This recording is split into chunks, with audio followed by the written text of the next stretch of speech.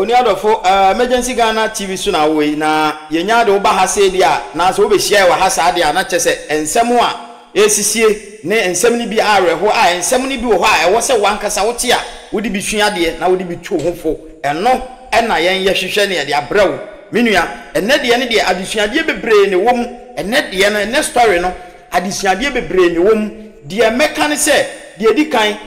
se uni obi nya asem anasa wo hwe na obi pese obi a wo hwe na onsem fata se so osisiw osisiw ena opese osisiw kese obi wo hokra na ho odi ni nuru de anasa obi wo ha ni nim de anase tene wo sitie no onsese so ogina wanim ayeyew anasa okase mbi kirew na enso no oyew adentia boni aba ni trim se wantumi ofisika obetumi ahia obabi na waye obibi saa asem yi bi asi ewo KONONGO DUMASI Ghana haya ama abranti a oye macho a na ode ni sika esuma ne bra se ne bra no emfa nkonkoto gold a chesa branti fianga bi afianga bi ono wako prison aba okoshi abranti ne ede agi sika no efi ni nsem a macho iso oba abeje na ade a se abranti na plane we kri na bo ho ede sikan a omde sinsi anka e bi dia wo ne mfi cho abranti wo ni sika wo dan ka minua ahonte entina me se ebiri nyina no obi eyeso pese otieti afa ahode so obra wo hwa ewonse emfata saa nipa no sese obegina wanimu a na wagya na ma ode ni mushuo ekọ na second story no kra de menti bi da ona buyi assemblyman oba ena woni a small girl a owo be 9 years or 3 years sorry or 3 years ena ne hosusu kakra na oba ne nakoda wo beti ya wo si nya no kure wo beti ya wo si enya no kure da enya no kure enti no wo nyini se asem na wo oka no eye no kure enu nti se wo pese wo gi sa asem ni didi a ene ye gi se wo de rubber e hye wo nsa because oba no be ma so de gi se wo de rubber hye wo nsa na wo tese hwe na onua adisuade e wo mu ni se bibi se no bisa se hwan na wo so teste wo mu hwan na wo so teste hu se akwara ne nada ana se akwara ne nda mo ya hwe de ato na bo ene ne ba mo ya ko story no emra wa wani tua ade achi ade asai ensem sisi ayo owura yi yesi ene area ho de akwana konka area waje aboso afade ho ene yesi eni afekura krachi yemfa ne nkotum yetumi de ne kọ ebia mfinhia du nu akotwa no aba yetumi de ne kọ oba ebia mfie mienu nu asan akoye bibi ni asan de ne kọ yetumi de ne kọ oba ya ebia afeko nu asan akoye bibi ni asan de ne kọ na we de wokoba aye no ni area wote no waye ne ho se chese wa hu se ukura usika ukura wajapade bi prison boga be yerewo se fabra na waje wakwa akoje metwo man bi enua de eboboba ena metwo se da bi mint na ha makra chwe ni sansa fuwe ena metwo tam ni nua ye kwa kwa de so ya kwa kodru akwa ne ho metwo ni akwa di akwa poso se de wako prison ho odins wakama twato ho asagro ode sekan ya wo metwo na obi twam kura branta yi bi eno se na wo sakwa we area ha de wote ha wo yi na metwo sakwa yi wa bokwa amra meka wo watu ahye metwo so ya de eno pagya ne brantan kachika ena ne kwachi epew kai akwai na emunato kachika ene ye fa metwo ya bi metwo koduru ayaresa bia hospital fo se yentumi mumu akire mfamra kesi mu konfa no che ya de ne ba kaya metwo dem na de ne ba konfa no che no eno nso abenya akwa metwo tiri nye metwa wa bo na yenim sa wo akọ kira kwa nyansa yesi metro si free moto so na wo ko hia kwai amafo abodio chese abodia bamanka area bejo kokoluzu ami asan wo wadimi awini enya papa na wo kura sa branta no a de beye nkonya wo ha nka wakele no wa enu ye de kan de tosom ye no assemblyman bi ye onabo the politin bag ya shenensa e de akowo akwada wo mfinhia me sanse adai eno so wa kan assemblyman afo adwuma ho ana ni wi na omde aba wo the politin bag yo ashenensa na ode ko achi obi ba akwada mfinhia me nsa fa wo ode awo akwada na se na enchiremu be ne wom wedie e kire wadwe o de meba ma menya adwuma bi ewo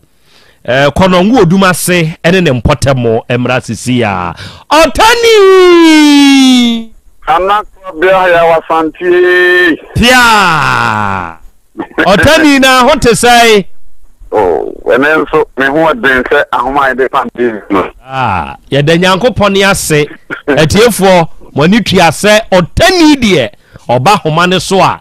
na ensem a ode nam ano ohye na wadama asem weyi a abeto yanim wa hayi eya asem ano ohye ede ai na beba na metwoman a wabo na wo ye area ani da so yanim sa wo na wo ba beje yen ede afiri akoa nipa boni ni yinsam na mom akoa yi abeka wato wa wo wi honorable eba ne sei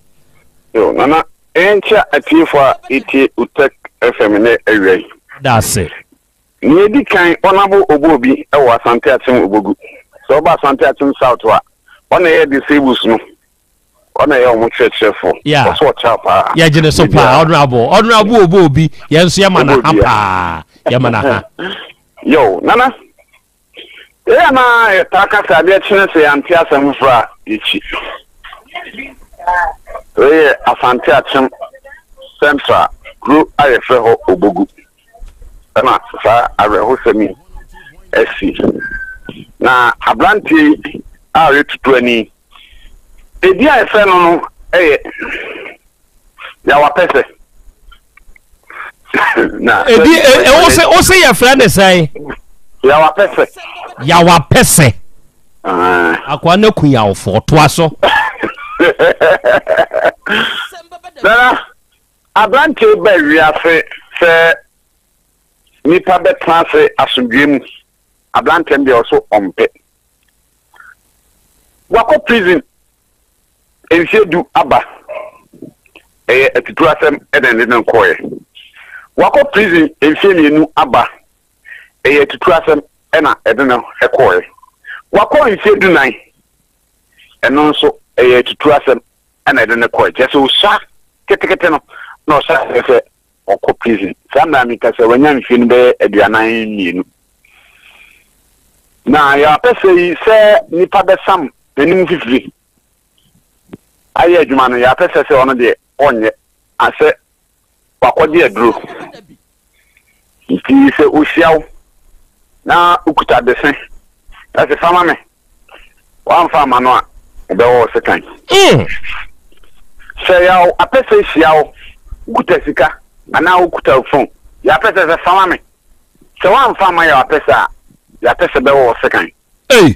nti akoye se odumase ho de sa prison ya wako ni nyina no sa tutu asem no na ede na akọ nti okoba obi nti emo ne chem so ya tese obi anim se ya pese de fama me amfama no a obewo enu sa suban na abranti yi edete konongo dumase ho a tese ama ne ho ayefu na ya pese areho sem kra ne se anwasem ewum se oko ehwe du prison echapo oko ehwe du na ya obai okoba na ochipepepepe osel meku nipa omutese edana no e ma ni nua no na wako prison aba no ode atona no so obeku nipa sa pepepe ema ni nuanom kra no na se ne wo ye no omusuro no nuza kwa we anya kan obeye tomu ya police force 3 ema police for eyese omobeba amuso koye no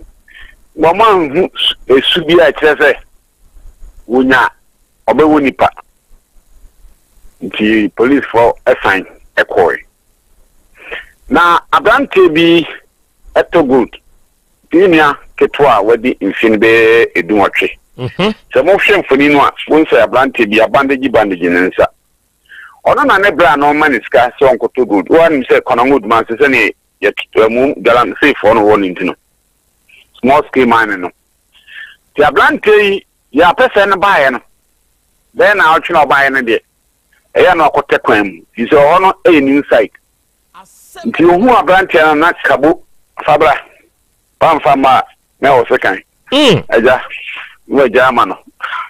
ya pesa e ba ko pa mienu pa miensa me to so na sika no emu edu oji ya na ne bra abrante na be bo ne bra ma ne se nenzo ya pesa sanji no se ne titeno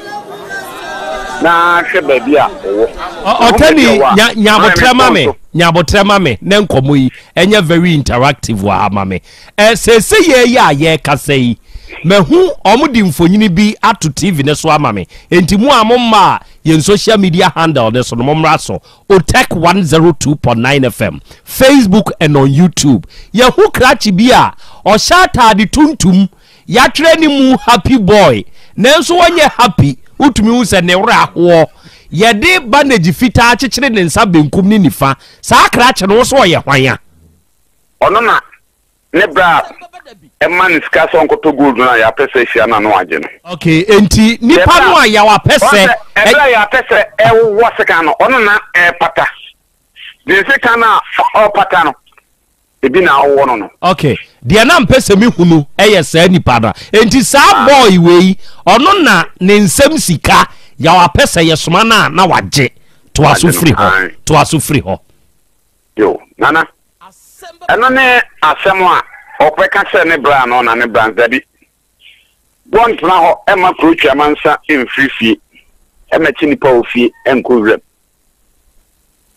nti otra o yese teteno da bia be hu se wo bia no feme na ara be jinsika ya branche no ampa ono so korre ya hu se ya pese oni fie to fra ne bra no ofun so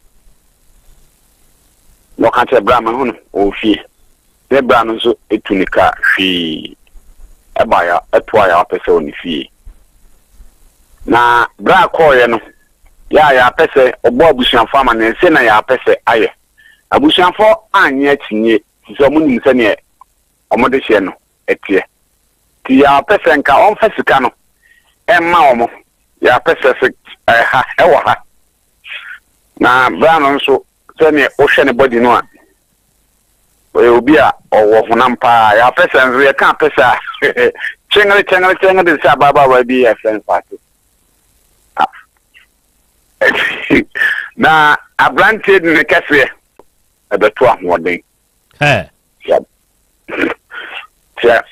omudi hwim ya pese yi bla ya from grams onto she from na enam se ni pabonefo ede nyansa na edina body 17 na ya pese se kan hye no dada ono bebi ona ma wabo no go so fama me wan fama me obewo se kan ndi ono se kan no hye no dada na ya pese yi sikan na fi na cho do wo bra no ode wo hwan no ode wo ni ode wo macho ha mfoni no a na se wo hwe mfoni no a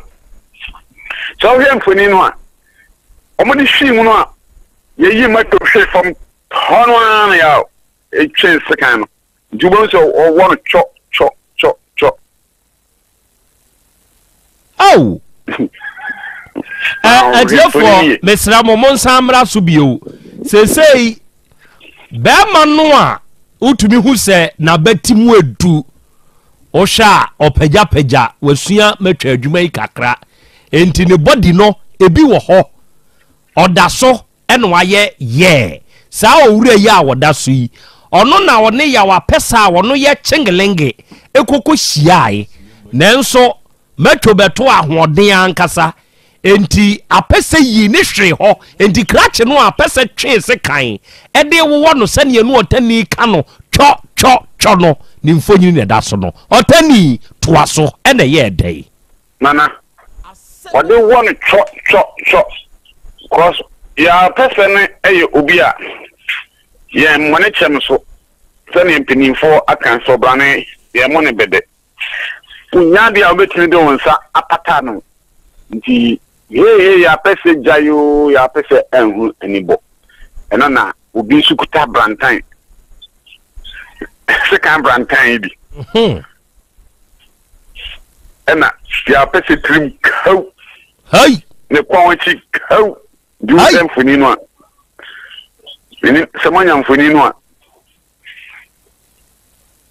na kau ansana ya pese etimi asori afini pento mo yere ya pese edneko police station ya brantie no a ye wo no omo ma no so de Konongo government hospital ema ya pese nso omo de neko government hospital Konongo na nam se na sika na ode awo brantie no na eni nyan ana brantie ne what did them into no omo ye se omo fakula abrantie no ko confirmatory ana around some woman say ebe omo de abrantie no aircon ambulance de fion mudu bo ankra ana any taxi came ama nipa mienu taxi no nipa mienu kra inya kwanhia ma abrantie no kra tie cheze taxi no eyi ne hwe kanu eyi ne toba bi kra tie kira omunya kaya omode abrantie no ko confirmation nene da na si edwada kwasiada omse ne hoye nene da omse ne hoye kwasiada ahomache ade be chinjwada na mo frese abrantie no wa film nana na esewani se o hwe mfoni a ohunu bebrebe na Konongo police station mfoni no Konongo police station se man for se hena ya pese momunyi no ma nenso na me akoye ne se Ghana mra no wanya kodia police for nsan ti abosebode ne be Konongo police for because dan de o mo se mo me police dan de omunya adwuma ye papa sam ne de bika say ya pese ya de ba court no police for anti-man na man nemom ya de ba court no na eni nyan nti samre ya because say ya pese e she Konongo so Konongo so onu mum na ele ediewu kenya say ya pese na nkasa no uduma se omu hia no wo bi nanso aban asem entra okay afeisan bra ni nua no a ya ba na giba de gine nsa no wo se eno eba ne sen eno ono nso so ono na koba one bra ya pese ku ni amane na mintri hu se wanya sa picture na bra ya pese ewo abrantie no no de mensan kan kire no sa de mame me de kan okay ani ya me check no monge ghost pictures ndos na she pata say ye de one cho no nti o pata apata for ya obi bu be se bon pata for jaba on pata for jaba ni nua ketu ani gina ho no hwese ne apese de se kan ne wo ne bra na sa ana also pata and say ononso e canon e say die odumasefo nim ba bia apese wo police front so police fuwe we die kaye sre we odi omunyai o apese no onsamre odumase omunye ne hwe omunyai no odi omunyai no mo mfa yo apese kra nko court omunyai no nanka omre odumase omunye ne hwe eju obi abrantie fefe kama sei ya wapese ku ne kwa na se sika na waji free ni ne akuma ne wo no omun satumi ka sika na There be oh Nana. There. Jimmy no me se picture na I say oh blood that I want na amadia me ni ma send it. Okay. Mate. Meba otani jina so kakra ma me na enioma a wode aba ni nyina yenye postmortem of it. Adofo oba yen Facebook ne so ana yen YouTube ne so sese ya. Enfonyini a eda so sese ye eye video. Emabunu ebu afu ebra onom call post station ho ko kire se onom nti ase ema posifo enye because apese ye de ne ko no aba oba osan bedi nsamfo no okọ oba yei asamo eda na no a wo ka eni se meku nipa ma abusuan koye post case be hwe omsi o we dia onye hwe ne se wakwa akoji obisika ma yakwa akoka ninu a oji ni sika na ekwa akoka wawo ne sekan ekuno ebre mabunu ne ko ye ne binie na otumi hu se bi nso abokojan ani bre ko jan eno nso nie ya wonu wani abre kire se munyia pesemra na yenye ne ho adwuma enti uba ye Facebook ne so a enu nie mabunu e ko hono no ani bra wonu de ko ye no na chese ano ehye enti sese ya de ya wapese di meku nipa ampani ampa ni nuane ampa wakum nipa nso ampa apese no otanie ma yenhwe apese track record kakra sene ya wo kire se okonfinhie dunan bi edubio se dunan yo oko mienu ene de keke ka ho bi enuoma ben na ne de apese eko ne duafie Nana ya apese de no kono ye o ene tutu asemia o ya obewo ye di kan oko 10 years no ye cables o amkotwitwae cables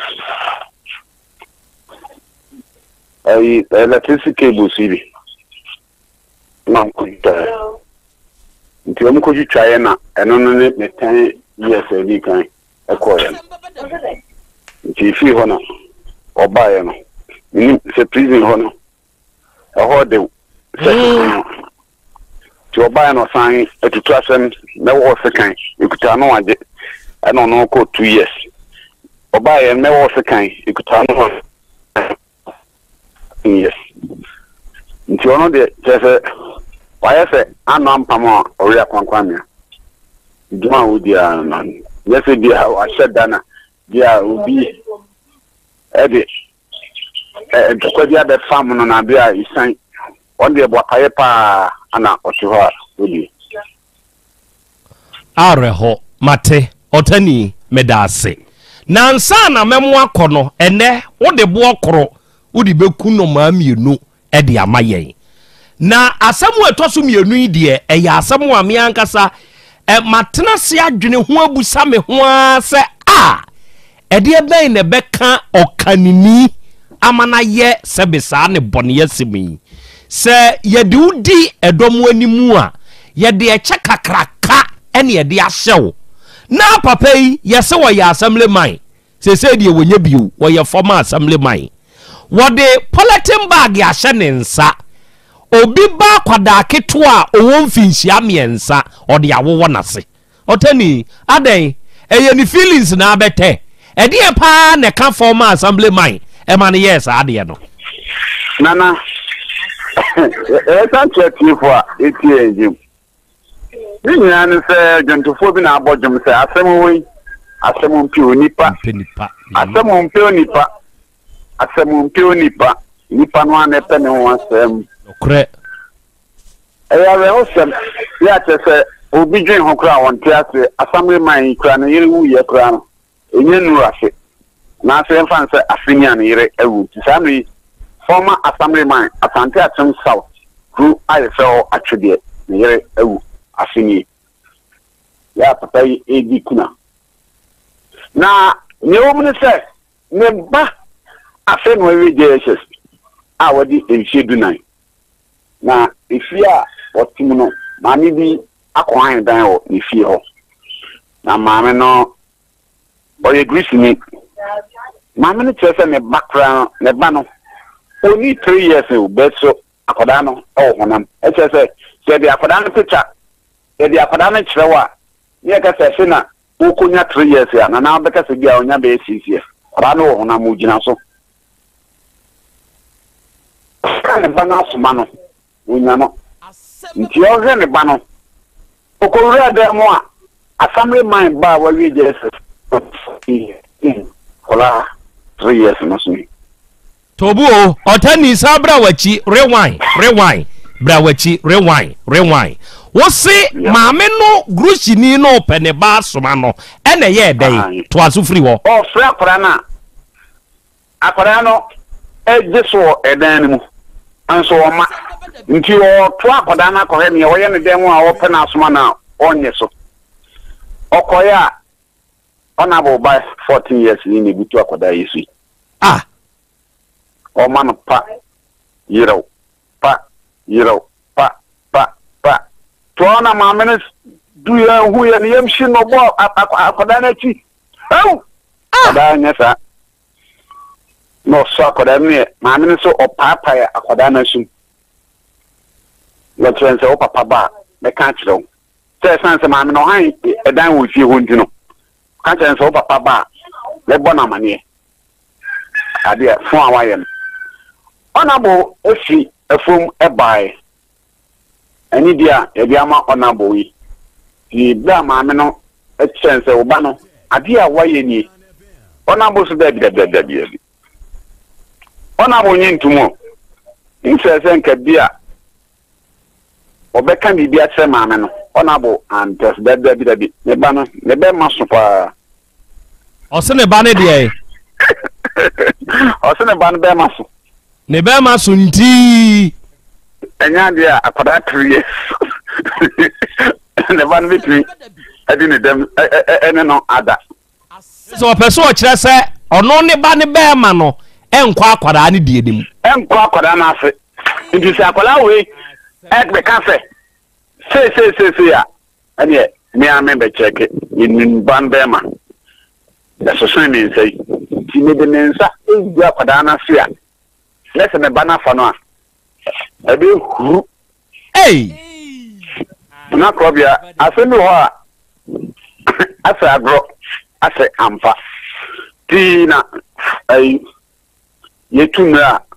otek yetumra ne achiresi no kre ante atem achebe yetumra ne achiresi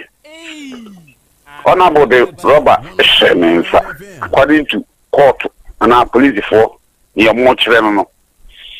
ni wura krana se ama krana ye wi na che ma bon sakra nana nti insesenka honorable beka sempedi atre maame no afi threaten no mo san ebe e threaten maame no so much no amena hu si nti no amena na usu toko ya so e ko report so much akoda no awadi mfedu na no ndi papa nso ko akọ bilin ba se ja na bo oni police for ni nyina ni do ya no se okra ni e pe omo no so o maka na se nti last week ya man se onko 2 weeks remand man 2 weeks remand so onko wane ne ba ni nyina so ni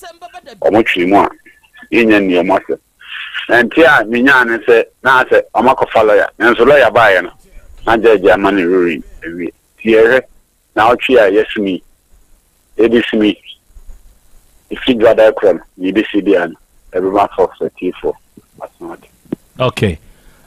wadama de wo kan e kire se ye de papa no ene ne bani nyina kom otani pepe omu di dewo sefo na akwada 3 years na akwada no we otani akwada nge family one mammy can, mamma, to do some of choir Sabia, because and him which I say, a bra, I'm going to call hospital. Yeah, I'm going to check here and much as a Cadana Fiatity. Oh, if you wind the train, a Obano, now so wow, don't say a warn, and me has to be son. Yee, what into a who so banana fan. And I also won't find one sign a day, and share nothing. If you did a bank, and I could answer at it. I said, Miss, I don't know. Okay, I'll tell you, me ne matie for OTECHFM so beda wase na yasre wo se kosoa di ensem yachi de edi kan eye yawa pese na senkese a apese wakofa aba ma udumase hwehwe na ato abo manfo wo ho ene honorable idie ti udie nyankopon ya adom ade besi bia no ma me ne matie fo asonti bio yeda ase atiefo we honorable Oteni Yaya and somewhere eye asante achemonsem ena awie ode abesom ye ena mo amowo ye Facebook ene ye YouTube ne so no obaso a awie oba de achia me owura no a ye wo no apaso na ye ku no krache ohye singlet tuntum fa ne to somame na tiefu onhwe no mo a munya bi hwe ye no oba ye Facebook ne so ana ye YouTube ne so a asemu a mekan ubehunu ohye singlet tuntum oye abranti a ogina so na wo hwe no a sabe wa pagya na die bi kakra mo amaba Facebook ni YouTube ne so no enti ohwa efri na battery ba na batwemu ho ba bia ye body ne wona ebi wom a wuhia no a normal Ghanaian beka se we di oya abode na we afenu osua abode adwuma no eno aye high e di akere picture camera ya wo twa no na nya we ena apese koji ni sika eye ni nua ya wasoma no ena apesa akwa akoji sika no afri ne nsam okoji no obebo ni nua ya ma ne ni nua tuka akwa akoduru ho sa apesa nso ye twim te se owura ya ogina hoi hwia osekai ene one first kana ma de ebesi nye oni apesa de bosso say apesa your body kankwe wayi krachi ato wayi ne to ho a say wa pocket se kan dada adofo na chocho owurei wawo the other so sisi ye mo am we in Facebook ni YouTube ne so no ex convict na akusa owurei ex convict ya wa pese odinkan kom 10 years eno no yeso mu kotwitwa Electricity Company of Ghana cables ene yad ni kogina aseni yanim ni twa ni 10 years ene oba bio wantena ene okogina akwam koka akwam fabra wanfa ma mewo ene ye chi ni 2 years wako 2 years number 2 times na je se okaboma wako aba 14 years ene wako twa wo prison na we ya oba ya obeku krachi we opie ba ya na yeso obeka kire na busuafo se obeku nipa na je se di obeko bio no nipa kum na de ne beko ampani ampa krachi ya wodaso yi wakuno na ogusu a ode se kan ne wo no cho no ni nua no a osoma no ma pese no ekogi ni sika no fa abrantie na ya baneji ne nsa ho no imoschei on wo MCR ene wiei fa ne to soma me owura ne nso na daso oya small boy 18 year old na rehusemnie ni nua nawu atade e hye no happy boy enegu animu eye tuntum ena happy boy ni ye fita na enso owarehuom ohwede apesa de ye ni nua na ontumi nyina akwara ke 20 ono nso koso sani ono nso kwa pata gini nuane nso nkwa enti se kan no apese na de ya akoda ne nso nsa ho saa o hwa akoda ne nsa ho a mo me ba be show mo a video of bra apese ene owura ne ko ode se kan na ewo no gema msisi e na me show emfa nkyere metiefo na metiefo nso hunu enti akoda aketo no ono nso we na pesa jisika ni free den nsam no we na pesa jisika ni free den nsam no okopatai patafo di aba na sekan no enso ebika no me ba be show a video of bra na pese ede sekan no ewo owura no me fa se bra na ntokwa na ekoso no bra na ntokwa no se ne na mantam bruntam no ekoso no ne ehunu apese se ne apese tie saadie we matwofo mo mfa ntum hofo enye uhu obi twem langa bia menka so ye matwonti ubetumi no mo amabọ kakra wo Ghana ha no obi ho no mo a oye hyehe oya mabọ wo he die besi ene mekyerɛw obehwe obekọ no na ne body no eye nsuo kwa hwenim na twem body bi twem langa bi o de one blow pe pow na metwo mai da form enti ye besere matwofo no se nioma bi wo ho a monto bo ase na nade no bi wo ho a wapagya nade no ema ho de enya body o eye just exercise na wo ye e na pushi hono no e de aba obi wo ho ye hwia but ne twede baako kawa papa matwo o bejojo wati ase we de ye matwa afutuo ani braba ama manfo abodompem e wo police station chei fa no so to ho enipa ye devil enti wo mu hu se ne ade na ekono e no wo nso bowuram se munyi ya wa pesema yen na yenya ne ho adwuma nyambo a Monday me motivation me die most shading na beye enipa ye devil evil good enipa ye evil. That is my motivation for Monday. Enipa ye evil. It must change to no evil. Yeah. Enti nipa ye evil. Enti yani ya sana tia dia munyi apesa maye. Ni ye nyane ho adwuma. Ti domo ekotwachi aye no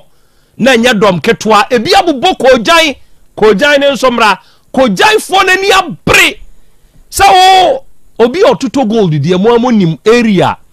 Guy no yeso ye good guy. Guy ni a good guy. Enti nipa penasem amanfo do guy no. Ti omo te di ato no omo nyina aroshe omo koya krache no wawu. Eni papa nche. Sa asem wei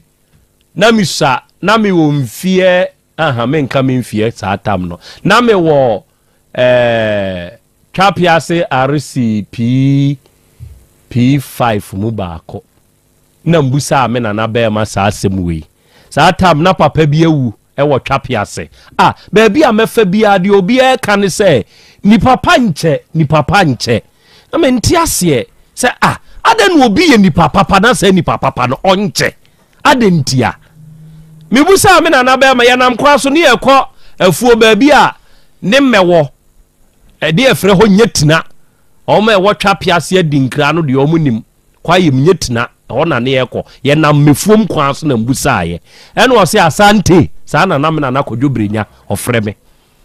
o se asante me se na o so de yenko yeduru agya sam ne anka afuo ni ma ne efre papa bi papa sam ono nso wo Twapiase hwa wa frim me na ba ma nso afrim yankopon fuo mu nyina akra nsie me kyerɛw eni papa nche na se okay enti yekoya yeduru papa sam anka afongi yetwam nam so nana ada so wam trim mentwam kyerɛ me de me pe hunu no o se okay yenko gina anka na se ene yeko gina ba akwa se ene wo so anka adua ba akwa ene bi titi gu ka de atete agu fom ne ho ene wo se okay yekwa afuom a de bebi a mesinsin bi amwadi yeduru beebi a yeboa mena no gu yenu a mesinsin bi anti sisabi na fagu botoimu na yenko ena de wawo so na abegu fom no abefra de na egu fom dada no ena me peke me hwehwem na me peke me hwehwem na me peke enti ni nyina no agina hwehwem yo me hwehwem mu apeke ya me wie na amse nana me enko ena amse no ankyere masem o se da bi anka ya wasesei wo de akyere asem na mu na amse mente ase o se good o hwehwem no uyi papa no ana de na apropro no uyi me se o da bi manfa de na apro no good enti se ba mu wu befa ompe de apro opede ye fresh papa no ode beko mene kofiam ponse bonko mu edikan na me ba ebra na ntokwa ne koso a yawa pese eye kratch no saade no me show video no enti memfiri hanko tweme me ba oba yen social media handles ne so a awiai dwumadie no etwagu ansa na ye be kone nkoba na edie ba koye odumase ba koye atwede ne nyina ya asante achem empotemo sebe ya wapese eno no wademu akwaba mprensa ba ko 10 years ba ko 2 years ba ko 2 years wakwaba bebie na no akaso obeku nipa mpani ampa wakogina kwam atwese kan yesi obi so wenye die dikan wenye die tosom yensa akwada aketo owo 16 to 18 years mo baby waje ni sika akwada na kobo ne bra amane ne bra na tuka aba ye koyi wapese so ne dia kobom akana to ho atwe sekan dia wowo no na me ka kire mo se me show video no e dia kire mo ebra ya wapese eni owura no e de bosso na oka owura ne to fom na otwe sekan no e de wowo owura no na obi free akire hoboko no ono so twe brantan de be twa ya wapese senkenye sa nipa na anuanom enka ehwa na ya wapese eku owura ne wo hwa o nanso nam sa owura ninti ya wapese nsu buhwe ema ye de omu nyina kwa yaresabia na owura no a ono na ekwa akwaji ni sika free ya wapese kromfo ne ho no emu ayede yede ne ba gia ne ka ne nso abenya akwa hihia ti yede ni beduru ye no wa anyeyi nice boy you very nice boy wawu dinkan fa owura ni mfonyini no fato soma me kofi owura ni nice boy wawu enti mi be show video no awiai na me de akere mo oba de akira me na wakire kirem sane wono nsu hunu ewo video ni mu enso de akere mo ene possible osana na ya akro bia sante oho te say Ramsey ni o sese masan ba Dubai yo Ramsey mate wako Dubai ya show husu ye bio why show husu ye pa na Nyankopon so enka ye nyina ye ho ena hati miami nua ba maame ya osana na ya akro bia sante ena wiai me nso me monitor show no Nyankopon enhyira mo na onto monkwanem Amish Michi, a very good afternoon to you. Christiana and was here ya semo Michi sa nana krobia and some nubi ha and some nubi ha and it's on my Facebook neswa and we braso say ya on my YouTube neswa braso na min show sa video yi emfanchro sa video yi eye video wa and tokwane koso na pese twesekan dia wo owura ya odaso yi ekuno na sebe abidru sam pempenso we Kofi role mame se oba in Facebook ne so a hey pau hey akwa no okura sekenti ano hwa otwitwa na ntwinam o uhwe otwitwa na ntwinam eye yifri so na mensan enya ibi good ade na no hye Uni akukoduro amema Facebook wo free say wuntumi hwe. So wa akukoduro dia bra ho. Afei obekọ ne bit by bit enti de to so a emba ni roli nche no apose. O de to so a di nkan pose, fatos na pose. Sabre oba ye Facebook ne so a pose. Pose. Oh, why not? Me say o de to so a pose. Oba ye Facebook ne so a de di kan owura no ene apese e de aboso enie eno na ohuni na sa wo hwe move a apese ye na apese confirm sa woni obi ko na nipa ne confirm na wo ginam na wantumi antintim a de be bi obeka wato form enti sa trick ni bi e na aposo yusu apese yusu ye enti apese confirm etim owura no ne nayase ko ne namro mu ho no otim ho afa roli kakra u roli kakra no apose amame roli kakra na sa apose good enti sa bre na otim no na ji so owura na antumi antintim enti obeto form sa roli enti wo to form no koso kakra ena apese eto share ne so sa bre yi ameka sei na obaba ko ono taru fra no ono na hyegaye pie fra dwaye ba maami emma ne mema enso te sa de no ono nso ba so eho no hu se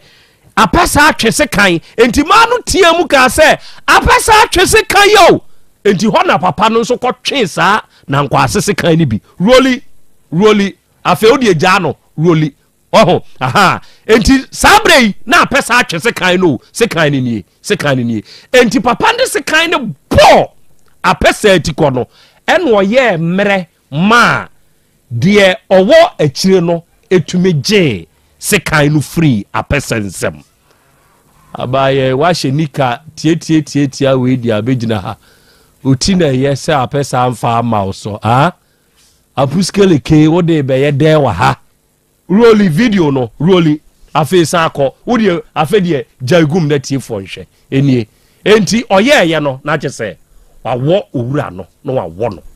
wawo no afi manin flow full video wodi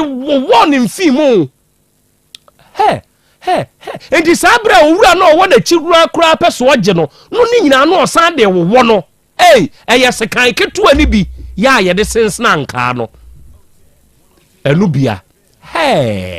enti ni nua boy no on na na sha black no we no eye ni nua boy na asekan no efefa ne nsa ho na enti papa we so de sekan na chi ukuta brantan on fe enfa ntwani ye se oye se de wo twa na ensa ne so ba ho de odane so no wa hwe ya obeto no so twa we ni nti wo geji se ne a wo ye no de duru wa ya hwe ode sekan ne ba na we ni ti no de oda so se no we na kwadam finfin so we na kodro dia amenko na ntumi hwe okay apese na kwadam finfin na ketwa na kwadam so ena de wo ne so da form enti we ne de sekan ne ko no enfinfin dia na opese odi twa no but we ne da so na we da form ti wa hwe ya obe wo mix ya obe wa ntwa so di na obe twa ne wo no de na yi aba be ye enti na ma na odi akire geji ball na yi a wa nya yi papa no okay no kra ba bi na ye che animu no sekan na chi ba we o hwa animu na sekan na wonam akire se akire ne dufu no o se dufu sekan na chi ne be dufu we die ko se ne se ke pe na ke mu apai mienu sa na kan o se ye tu na chi no se wodi ano no kra na ebo ball ne se be ya okay obejai Kofi thank you for the video. Thank you. Oba de achiame akra mama usimakre arevo akra the opesa otakre ba ko yodumase ba ko ya atwede apesa de yodumase honorable Robert the test you biba they say we no dem say ne ba de ne ba ne be ma esododo enti wei amehwe se tokro dem kuro a one ne ba ni nyina ya mo 2 weeks enti takre the opesa otakre akra bate ye nche ye tiefo nyina titiro cosmos woni kujo omo airport run about baby omo fele gas no omo tie dwumadi dindindin mo am wo ho ni nyina mentimi mo bo mu di maako Cosmos ai na kujo ene omo a omo kan ho omo abebo omo nsa Cosmos de wa we nya kadai yesrew aye no wantumi ama e kade bi bai nti wantumi ama no onyonko da ne oda na ne bra beti subi wati ase beti subi we de wo menka mia meka ma kade so nim de ba na wo kwa koye papa yi na fomo enti kwabna badu suro de obewo enu ameto wonkra o still a oba de ente wonka na ke wati kenka menhunu ayi na se ono de memene dade ontumi mayi kwasi ada no oba ontumi ama obetene nka ke adu de enipa bi wo ha butire nyina nkwan ke adu de on de metene so a na ma sorry gasovi papa ewura kumase so ame mazi run about ayi so ame post station na chiwe obetikinka on de obetikinka ke de ade chi sorry kra enyi hu ke de obetene nka mate obo akra mo mbeda omo bebo a me nim wo mo nso me na wo mase nipa bi ho bibre bo mba me nim wo mo ebi so okra me nim wo mo so obonu anse wanya kakra e wo phone ni so na che se wo mu nyina wo se me da wo mo ase akra ade ba ko a mesere mrahye badwafo wo Ghana ha no niam bi wo a akoso ache wo mo koye ne mra no me nim se wo mbe hye foforo aka ho ana wo mbe yi bi afiri ho on said no de sekan yi twa ni se no osuro se si anko de sekan ni twa no ma ni wu ya ke e be china kotomo se se nso so hwe ono na kumwei ama ono betena se adidi endi e wo se mra bi ba se so obi kum obi di a na so obi gina ho anhwe ma ni nkuno endi wo fa ho na uji nipa ne nkwa waji obi nkwa wo se wo ye jawo efi se wo hwe akoa na de okuta brantan kese na ye de se woku akoa ya wono so benya amane woku nipa wozu wakum nipa ye nka se wono de wokum nipa de yekọ no aba kokọ no aba endi se yo ana no wokum nipa e na wo kwaji no wo kura be fa ho adamu ama ye jai wono ama wo akọkere adenti na migina wo na ye kum nua sika kuta no wo de wo no na se mimi kuta sekan na se me de metimi de atwa no ama ono moma bia wawu na wajai nia wono adwembone na woku no no a so wohunu na de be ntina wase me kunu wi a me benya amane we nyame kura na boy kura aposifo hunu video yi o meka sa akwa na ode seka ba ono ye nko pe no mra so ne ankoche no ono kura wa ya de wa mo ye o madwe so o mo che sa akra chiwe ameye wa mande mo chi ogana enje be ko so mfo engumu ko nya seka na ode bo akwa no a omo traya omo traya de beye ni se mabru na be insight o ma ho ka de be si okwa wonye ensi because ade bi wo hono mo asabe e to de bi aya na etai entimisi e to de bi aya na etai we kura posi for nanka wosenka e true baby na say ka lie bi bamu nanka o de pie no asa modern ko asa yi no crowd na bromo so na be woni betina ya yi awie no makofa na ba me kura de nka me se omunko ja ni nsi ni krom wo omunya no omunya ni nsi wo ende se mranka se ye nya no abo say la lie ye koye hwehwemu na oye na dwen se komo mani nwane ende no ano oje ne ho adwane no na YouTube no e ba so oni o ma bi wo hono ma ba bi e wo no sa kwa we pa etena sesan ekoda eyikodidi a be okoda prison so benya zontoriadi e be hia manfo obenya zontoriadi enti obekwa asa pie wakwa ba wo ba watimi aka se mekum ni ampa wo bekum no ono ti ase okay ekonye nsuo kura kwa anom akura enti o se mra bi wo ho a yesesa mu ni ye mra na nyinyine dodo ye mokwan to ba bi a bibi ba ye betumi afa na e mane sa akura se ona boy wa pass mama no hu abahye bone pa na ahwe a ona bone ye se wone ne da ye se wone na obutu ne so no nko ade e wa ye na adwen se wone ne beda wo se akwala ketwa e bi a enya amunum ho na ade si yakura e bi a beko enti e bra wa wura akwada no na woda ne so ne de papa ni so ye sa anso so we na so be defend e na awie na se oni ne ba ne mienu nyina egu ono se wone kura de ahi e chen akwada se akwala ndi osa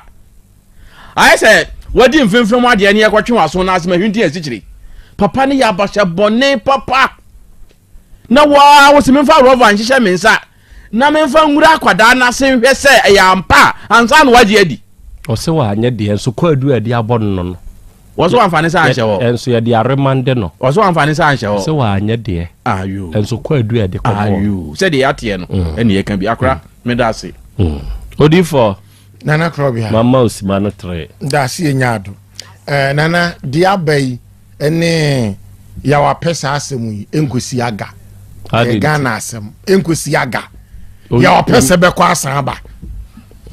ya pesa obekọ aba ye Ghana na esi o ese okoba asi aga kire se asotwe ese se de man no ye de ama no okowie abi so okonfinhia adu enu ankosi aga esi aga okobae ohene menka ya busia ya okoji obi ni omo okomu 2 years esi aga okobae enti na we de osi enkosi aga mo enye Ghana na ye wo menka ya busia ya o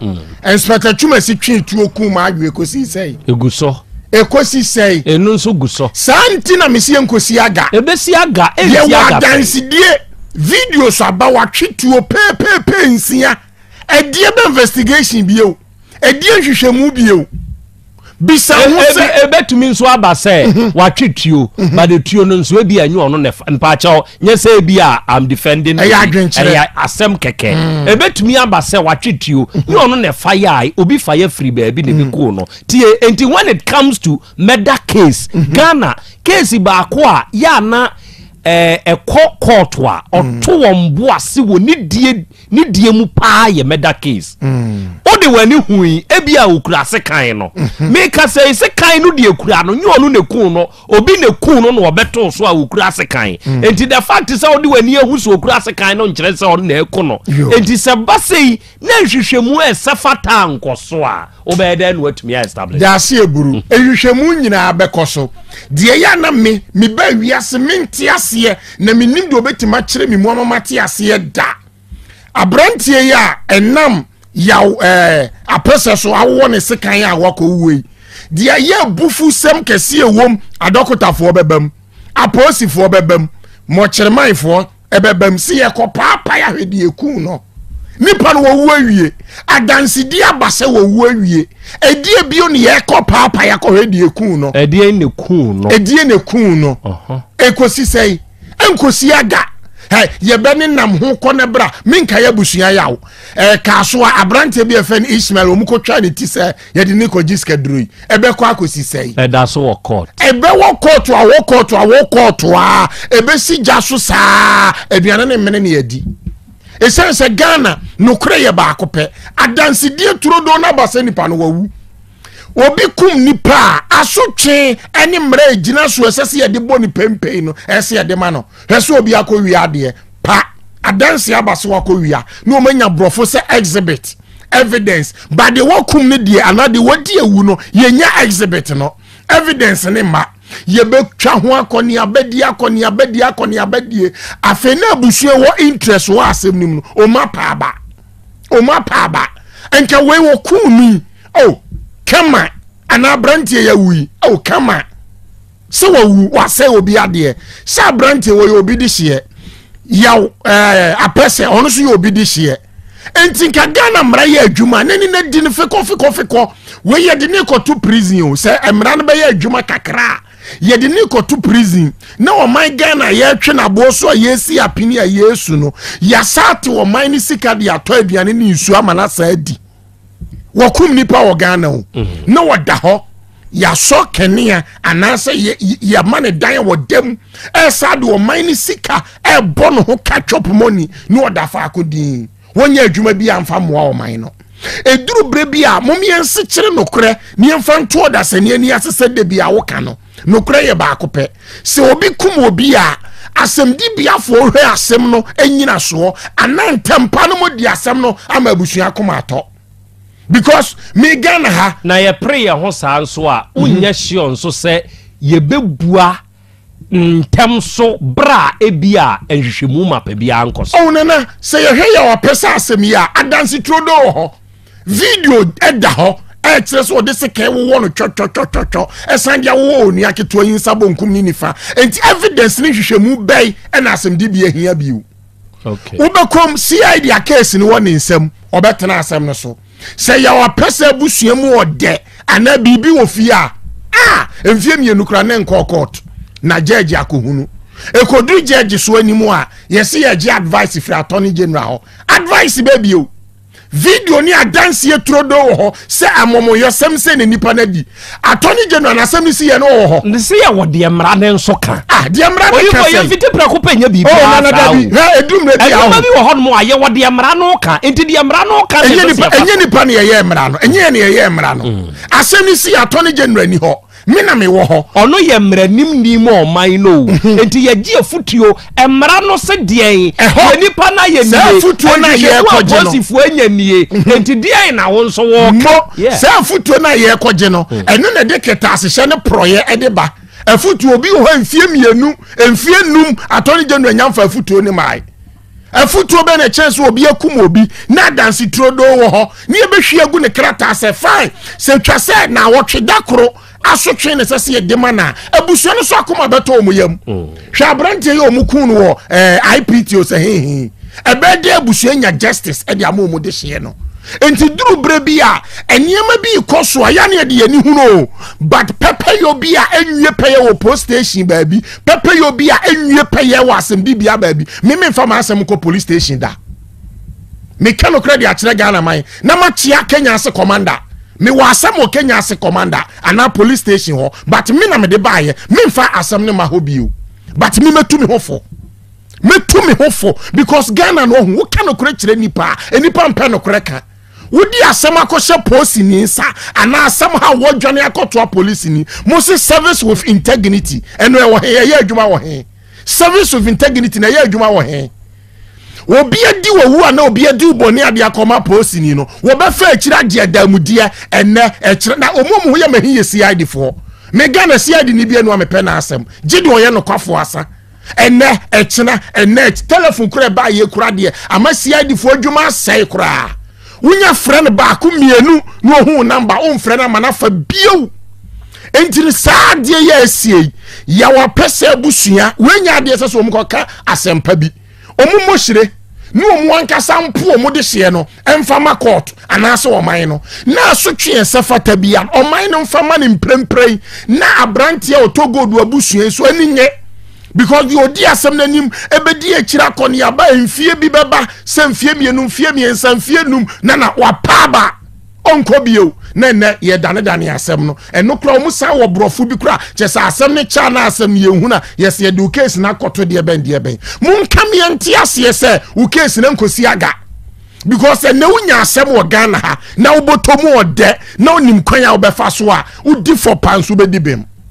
ene sikani ni hiani ntimi ntwema nso ana ni asema hiani ni bemoda enso na bi wo ho ye hiani o obi di ni sika esisi no obi di ni sika agi na japade keta asehye ne proya hodo ekoso ewo yasem dibia binom ene ye post station binom nti obi wo ho a eniema bi koso mantem enye pa obetima koyi post ya sutere batu koyi ya enkosi aga wo hunu ahurukasem kro akobo post ni amane en wasawo asema sikura ne be ka kire ye ni o enti bra wono post ni agye damudie kakra wayi wa ma no sa nipa no okwa me akotwe na so se bia donhwere bi okobo kataku bi obafia ono ontembe kosei okay enti yasem dibia ene ye post station fo ana ya post fo ye de nsamba monimu a momma pepeyo enye adwuma ma ye mprempren ba me ka ni pray agp dampare mi kofin kontabisa me mfa mi case ma wo post ni bia but me ankasa medi mahasem metumi hofo sa menya asema na wo hawbi na me de bekwa akoda post ni wo ye post na humi atwam ada oni post fo ayaka mini edum na bia na krobia emfa so dia ye ntimamufuo no esesi ye nya firi omuso ne ye nya o ye taxpayers money ne de tua wonka short yase edum na bia wo hwe chese yawa post fo de nipa bi format team a me for instance how minya obi yamade amani nyi ho ana mde ko down posifo me de ko down CID na won nsem no wo se conflict of interest o se die nti yemfa mani pa foforo case no ko police ni foforo mu a enne echina saa mayimani aye didi ama lucy wo interest kra wo me mabama bu mi ni gidi wo posifo mu etia me se Kenya as commander me tia na wiei tobo me hu ni say it is one of asem we ya me be kai tie mo amu tie me na wiei this Inspector General of Police Dampare oba ye me de mania to formwa me hunu se papa no ni naimu eden o hwe Asante Mantami mu this regional commander ya oba ye ya strategically security wise so de wani ehwe nioma bi a wasisi some pillars bi what ya say enti se yenya obi na bi a obeyan katebone diafra esesi etu won ene se wutie me na ebi a wasem wo police station odifo die ye baako te se de wo kan na bi a ewo police ni particular bi nsem waje atena so se on the o ma asem ne nko ba bia me ma sem nie me dia beto wanim afede adane abutu a bra be hwehwe mi OTECH ya bra hwe ensem ne bi wo hodom wa ho ayese nhenkwa a ewa himfi ahodo a yewo asemi enkeduru na nanim pa anka asem na twa station officer kurante commander wo station ho onte ebia officer se wo ho no ebia wo CID ni bi nsam police ni bi nsam no ono mo atena se traya pekwa bi afa so se ombe kill case no me mo police station ni din me koto ma me bi won kwanchan a ogina ho nam hu sa amanfo twa ne ho ahia mo amanim se ntini e frame ya pesema kanana no enam si nam ko ho ma me ni su kire na se mu bitally eye posini ena na se mo de ba ye ne sawo entimi tie ma me die nam so okay ye nhwe no kure wom ena me ya me di ma me nanim ne course a post station kro ye ko nipa asem ne won nsem ho asem say ni oh oh ya hwan am se me ye interested party entini ya se Ghana obi tumi to obi asem di so wo interest wo case mu a se mo kai a mo example me nko law school da amicus curia akoya Supreme Court case ba ya ono so call as an interested person owo interest wo case ni mu enti otumi obi tumi call asem mu kokoto asem di okokota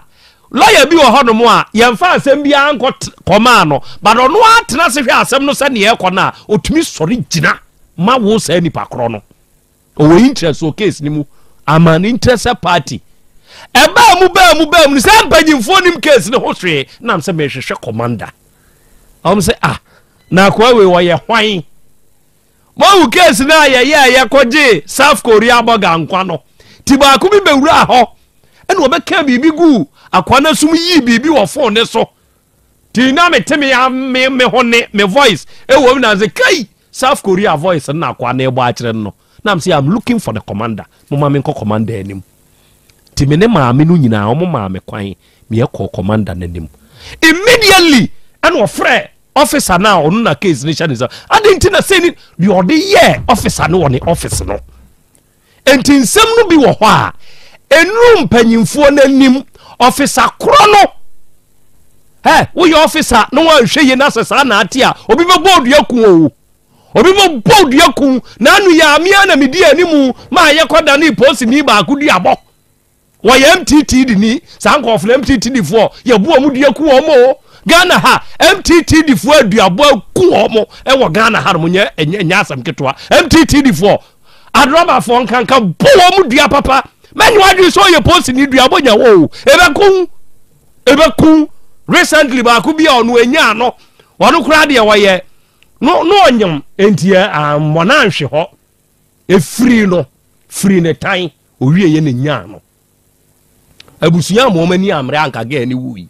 manya wadwe so ye service ni enti dua ntumi nya ebekum se de oye ye ne nya ebekum enti wo de suppose ni bi ye o sa wo de bra wate medi wanim ne wako post station ho officer panyini kura wo ho commander panyini kura wo ho se ye de corner se panyini kura na so na ye o sa de na ye be ko region we will go to region because say ya anya sa de no a enuoma bi sei enti posifo mpanyimfo e wo my Ghana yimu ye nchia mo emrantia no ebi bo adwuma papa the officers with the integrity ya odifo ka ho asem no mo de ye chia mo bo adwuma posi ni bi obehu nsentro ni bia ni bu befu bia no oye fake officer sa posi ni kro no wonye papa bia enuoma awoya enye na yesumase no ogiri sensentro ni di ohu pe asembesi ti ohu ana ne hwinimu bon no na ne hwinimu bon no ohwinimu bon wa me nso me hwinimu ba bon me ati ase enti kan wakoma to yam but asemwe de ebeye bia no court ne de yebehunu sene ebeko Shadrach Akwaba Just nana. What to say? I'll cry Yamiadum. I want to ho. Ya de nyankopon ase. Na ho den ho pa. Adofo awie Dr. Dawood. Sehi ni doctor no ne ba no e na aba yanim ha no. Na wie se wutie me a Dawood Herbal Hospital. Sa so ye adwuma de onumu ye bio ayaresa sa suye yi enhwehwemu wonumu yebi se de da manfo ano eye apejo ema no so say apaho wadaro ma chire mu kakrai that's nana ma yemfa kwanya so ne yenchia wetifu akono okay ene ahwefo a monitor show no social media okay doctor so chia ne panelist nyina mejere so benim se waka bibre na tifu nso atede ekọ sure na akura papa bi ofre fidwa ase ba ho ewie ya yede ne baaye na ne prostrate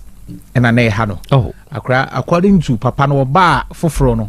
no se jonso de na se wanka no ho akura na se bi wo jonso no na obaye no doctor o ka kire doctor se on hye ne da doctor ka kire ne se ayaresa wanyame nsem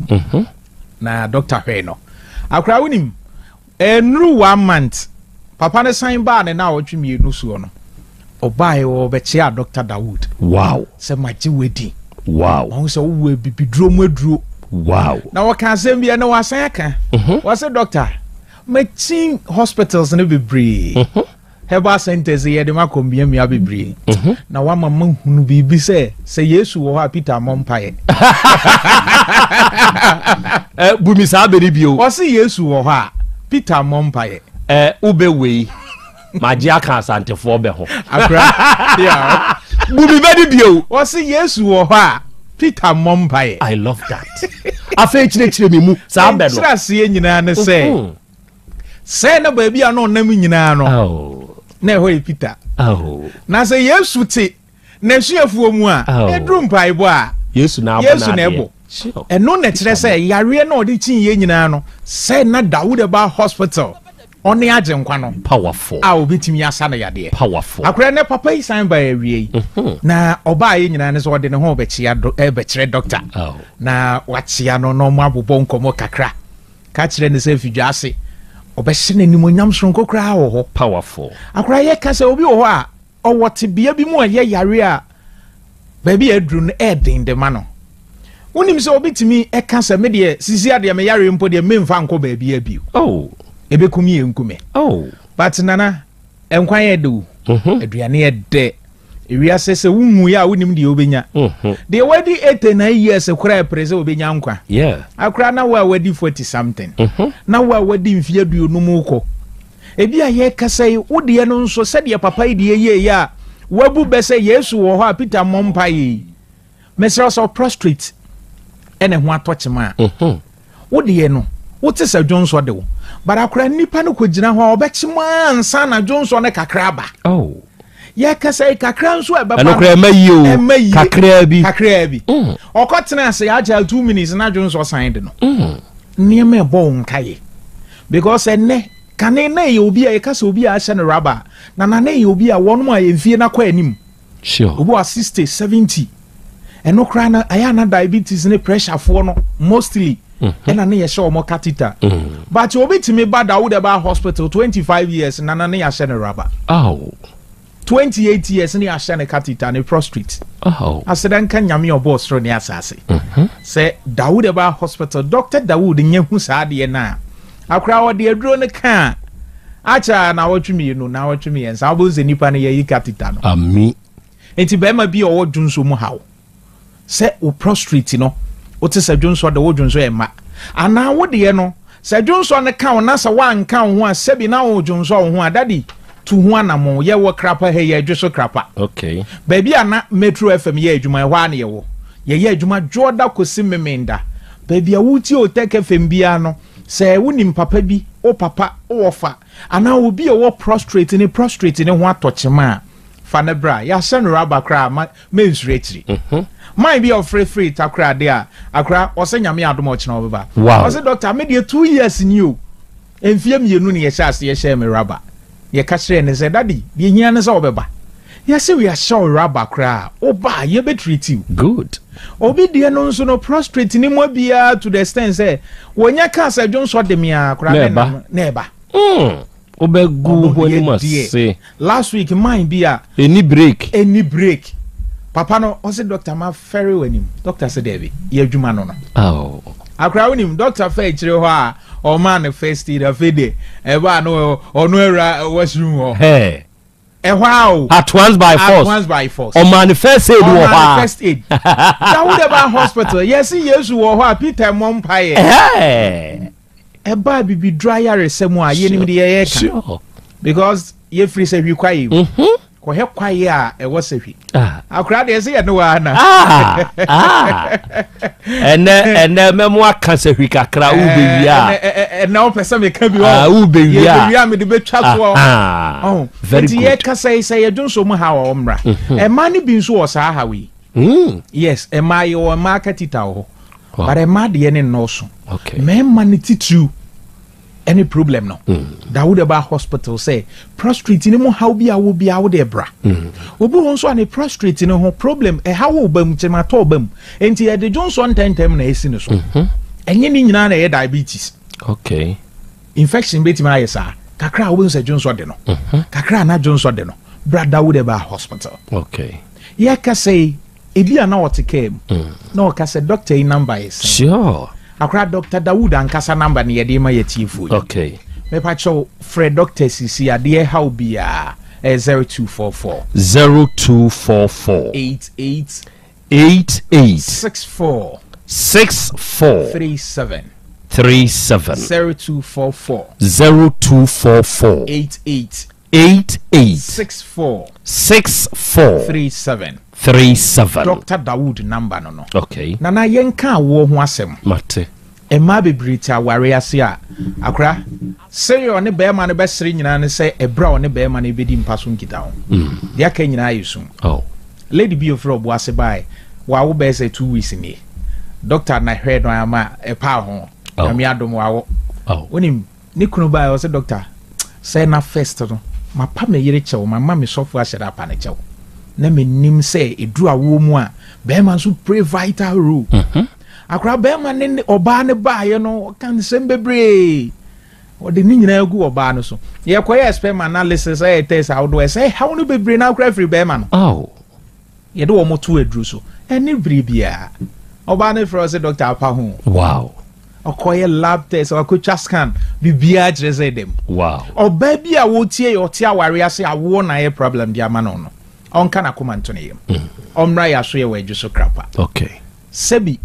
obi kana sem say one ga bi kwen ma na ka kire ne say akwada nsu ni fie da ai wo de sebi awo twa ne mpoa but nessa how ba no akwada nsu ni fie powerful Dawood Eba Hospital awo no niema bibiri ni si awo ho kwan akra ye ka say obi wa na e fibroid obi wa na e fibroid e na ama awo no Emma. Okay. Obi the infection and then yare syphilis, chlamydia, gonorrhea. Na tena ne so ache. Enti woni be ma hia mu kra na ensuo na sen aba. Oh. E ma be experiences ade no. Oh. Omrada wo de ba hospital. Okay. Obi o ha ne de an infection de agya no to the extent so obu ne nsa na ya se yawa of famu no. Ni nyina nsi ya wo ho kwan. Akra oba bi wo nso a na wawo wadi kan wo pain. But I want article. Ye ma be ba ko free dweso donaso. Ebaye o say doctor me last born was 10 years my ya wonu emabio oni ko na etie years abre ya on kai say Yesu wo ha Peter Mompaye powerful na Yesu tie konyam Peter koye na Mompaye akra Dawood Aba hospital ena ye ma mi onyem bese 2 months ni Dr. Dawood Aba enti se wa wo pen emu atwen ateko emabia wo de bra afi beman so a wo hwe ye kan wo asemi ni se mema ne ti baby di yes ye ni problem beman na emfa won se ono oba bia wo pen o sperm se betimi agene any time okay and syphilis ye common na syphilis ebu e betimi ama sperm cells no mwa ne bebre wu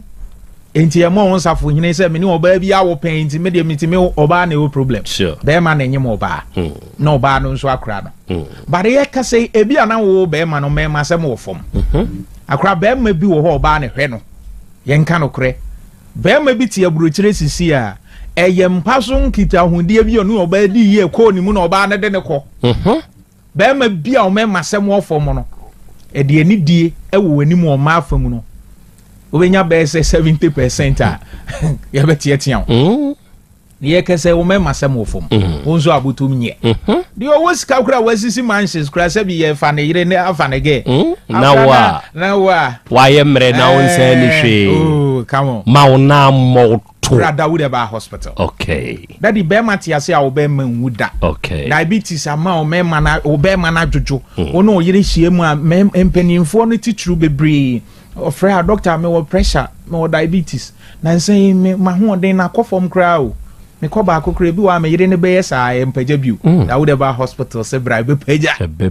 kra ho den bebam e beja be tuato we di 70 years kra o debra good obi won so infection na ye ne sa syphilis na ma ne be ma na ka kete atweko afon we ngo wo ka so anke de be kwa akohye bibi but unika so unika so ade enso atweko agra ye syphilis okay guys ni be brave faces ade no okay enti ama guys ni be brave de num nro bi a China phone ri aphrodisiac and also was side effect be brave Dawood Aba hospital say the enti a wo be ma no efon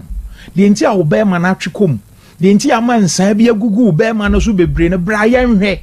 na ye hunu saade ne ye de na chi wade aka okay ye wi a ya pagya mu ama simple do a load bi a opibia kire mo kire akwan ni bi o akra ye we dwoso Kumase ha ye we dwoso krapa okay baby obi etie OTECHFM bia no o de obesi Kumase afa edwoso kai anye na oduru sofola edwoso kai wo ho mo amo so amemakru edwoso kai wo ho oduru ketie bi wo ho anase edum baby a obesi bia o de fro edwoso kai o fa edwoso kai ka kire mate ana driver say obesi wo krapa Metro FM okay ye adwuma joda kosi memenda besi dankwa na ye adwuma nti akina ikura mo be adwuma na ye adwuma okay yare a yesa doso nana ya ma obi de so a omra apart from any yare nkwa na akra ye nhwe okay so ye de no kra na ye adwuma sure enti ye funu ya de stomach ulcer typhoid join this heni obi wonkwe heni apa oba Dawood Aba hospital vetinete bo number no mame akra me da say 0244 88 64 37 0244 88 64 37 0244 88 64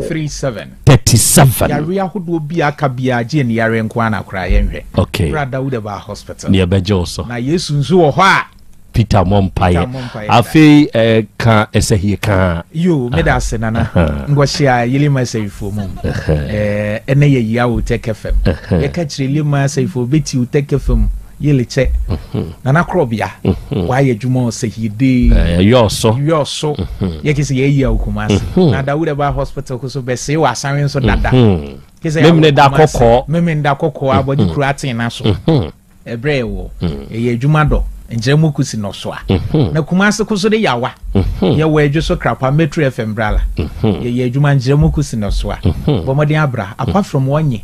yo hawa de yenza anya wonyere bra Dr. Dawood wo bre ye kosewa wonyere okonian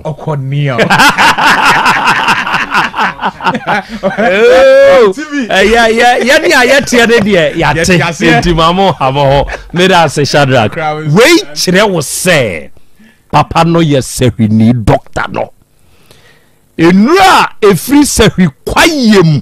en wo fa edidi ne dwuma frese ya number ni ye 0244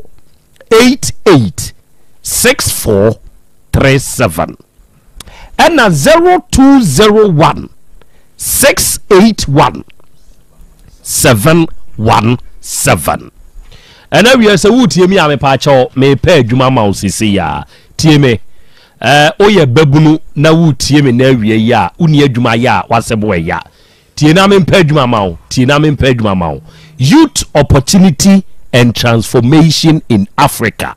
yetwa won mu tie afre won yuta tie o me pa adwuma ma wo se wo betumi aye housekeeper se fi adwuma Ghana fo bi mu free Ghana ha ekoye bi wo Saudi nom ne ade ekeke ka ho ye de ese ba mu aye bi wo Ghana ha ya na waje usika na de wo mu ne se uyo obi a utumi kenkan kakra ye kambrofo kasa kakra kire wa ugo kam yes no de utumi ka uyo obi a utumi ye adwuma wani mu te uyo obi a ahonidie enhyehyeye udi so na utumi bu ade ede enidie ede ma ahoho a wo se nipa kro no ubetumi aye efie adwuma yi housekeeper afei ye se fa onomo a ebeye waits any waitresses ubeye hotel ya adwuma obetwen waits na waitresses ema ne mema wo se nipa kro no esese customer service eye kama uyo obi a utumi kire nsemu a wano tene kama wati ase unim kasa uno obi a ya afi na wo ye he na nuwa bi na uyo obi a hospitality sector no o passion for it so obi yimadwuma o se nipa kro no ubetumi anya kwanya na waye wait ana waitress afa receptionist sa otna adwuma bi reception English ka sei utumi twro tumi saka tie owo kwasro nko a betumi afa so de ama ohoho akwa aba okasa ehonte na fei uyobi a sabe unim die ewo basic skills knowledge wadwini mu no enye bibi basabasa bia wo sa nipa kro no akwanya no aba ubetumi enya receptionist adwuma na waye afa woni anu anuane cook akukọ hu school yi binom ne ade fasa akwanya wei so na nya sa adwuma wei uyo obi a cooking skills ne de techniques no unimu eba se uni obi nkamom enya adwuma unsu betumi akabom aye adwuma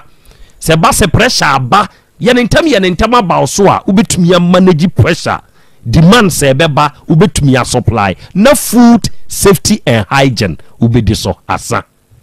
eya akwanya o open housekeeper adwuma waiter na waitress receptionist ana cooker tie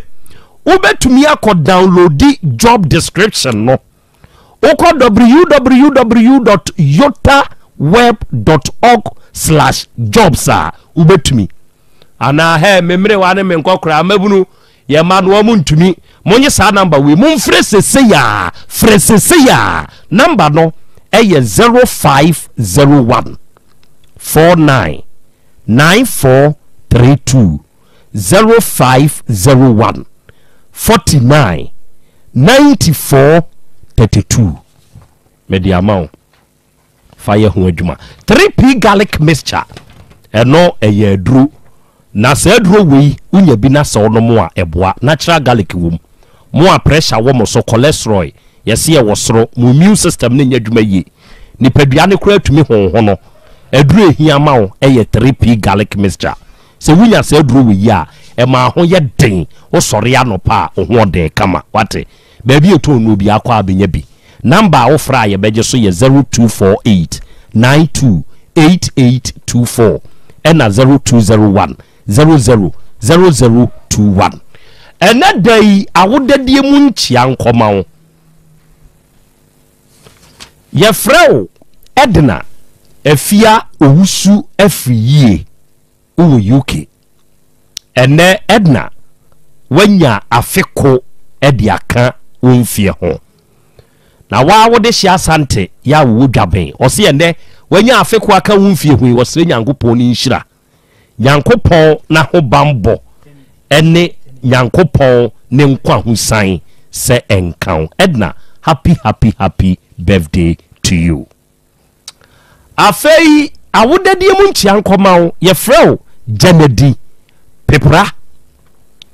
also biochemical scientist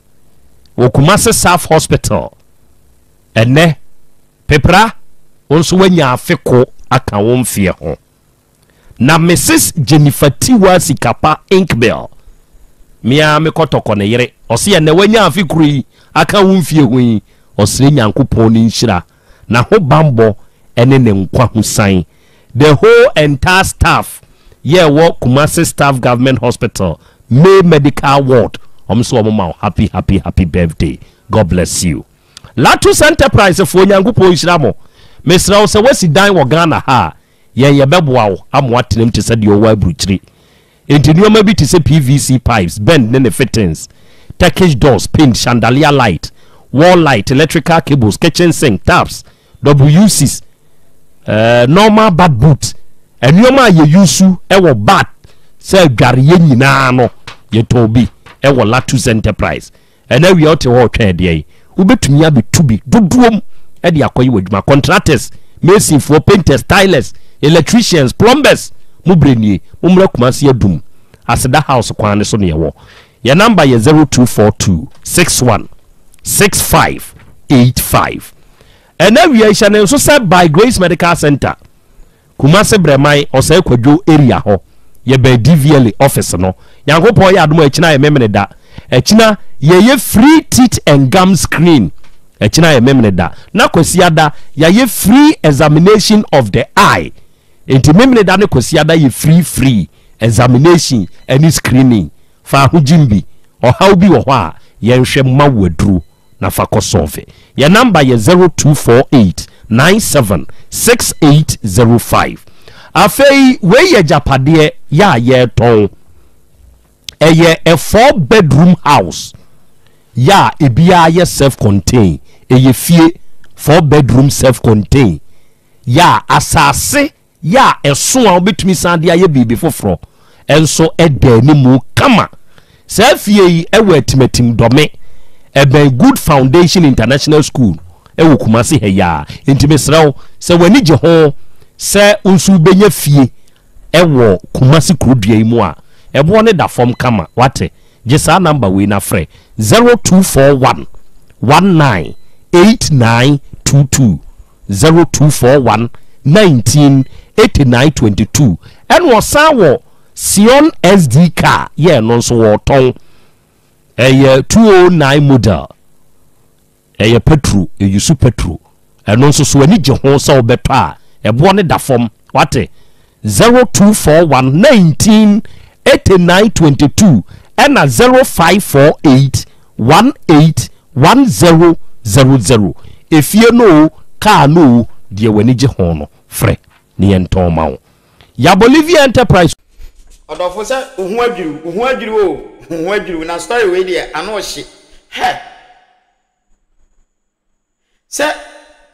wodi sekan pa na tesa branch no wo hye wo ntirim ankasa waye na dwen se obeye sa abone no na wo senka branch na wo kɔ no nkɔnu so hu se anipa smasi ye se obaye no wo se obeku nipa e dey a wate kimi hu de nti okɔ saa keke se okɔ akɔfesi sa branch no ntitambia no enam se onim se ne ho nye dene na wonim se ono no wo obagye nkofo sika no ho nye de obagye nkofo sika nti waboa no ho nipa bi sa me se waboa ntambia sika hye o mata so na akromfo no ho ahomti a chese udi agro a ubefa kromfo na wo agya no na in fact de ni nyina no ayadusuade e man se obi wo so obi gina wanim na saa nipa no onsem fata wa na meka no men nyina nanim kra wo de jan man nko ne baby ana se saa wo hu se obi a o ne wo kasa rough no nye the right place e so ko no kasa rough na wo hwe nso a enye wo tip enye ne tipen ne eno no saa na o gigewo nti ese o jamani ka wo hwe na obi gi wa ya fa ne se saa nipa nse be waramfo ana se saa nipa no ekom ne de no nti manefa musuo no nko manefa sika no nko ne baby na ona bu idie na ye nwanwa se wo ba ne ye ka kire wo se yakwachi wo ba no wo so pe se wone me bai eye bibi wo si da bi wunyi ni da na ka wo de ka nkofo ka kire wo so eye no kurakura no enka ese wo posika bi di sum papai maami na nka wo de hwa kola yi wanye na wo sa trechi wom ade wo muti wo fie ntinka wo nsa omo nsa hye wanum ka omo ni hwe ombeye na wo sa trechi no ne se obi dumfo abo wo ma akwaye sa no na menim se ade ne dru sa tam na nya wo a wo fie na obe testi enka se doctor ene testi enti wono testi ntie kame ai se one akwala ne papa nyina no omo ne abayo anada papa de nsa wo na se ena aba branch no so ne nada enti omutiachi kra na judge bi ha bi ochi se wadi nkwa asem se na wo sa trechi nipa no ene ni tiati minua yemfanya disuade bibi sa asia ma police fo asonche na doctor asonche wan fa wo san konkowura ho na okena bi wodi kowura ahoma bi ntie ya wo kote ahoma bi ebi abema wa wo hia papa akola ni papa na ne nsa yi se ne wodi adwa mu odini sifa na wodi roba ahye ne nsa the roba ne hye wo nsa e kotintini bi a wo nte papa before obeti se ade na akwakotintin bi no wo nsa na akwatintin bi na che se awura akola na si yie wa na wo de nsa nyina awura akola ya se serious onia me nkasa nche ye be sense nye nkwasi ade se bi na wo tena bi nso asemanto ye be sense wo be subscribe na wa share na amaya hoden na ye de more videos abro